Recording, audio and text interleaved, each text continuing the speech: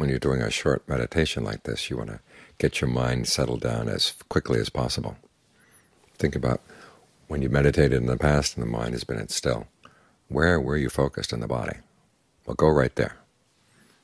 What was the breath like? And you recreate the breath that way. Try to get into the meditation as quickly as you can, and then stay right here. Any other thoughts that may come up, you've got to be really strict with yourself.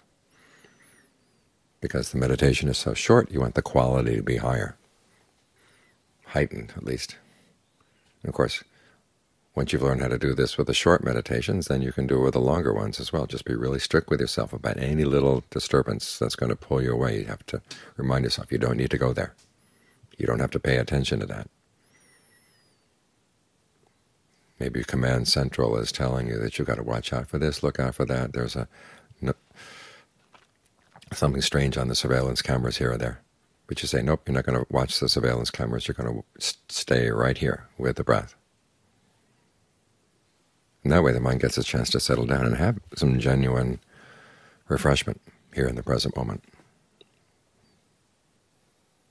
And then you learn how to keep this with you as you open your eyes and get up and go back, have your meal, wash the dishes, go back to your place under the trees. Try to maintain this center as much as you can. Don't let it spill. Don't let it go leaking out your eyes or ears. This is your nourishment. This is your source of strength. So treat it with respect. Make sure you see this as more important than running around after other things. That way you get your priorities in order, and your mind benefits as a result. And of course, once your mind is in better shape, the people around you are going to be happy as well, or happier, less victims of your greed, aversion, and delusion, because you're taking care of business inside.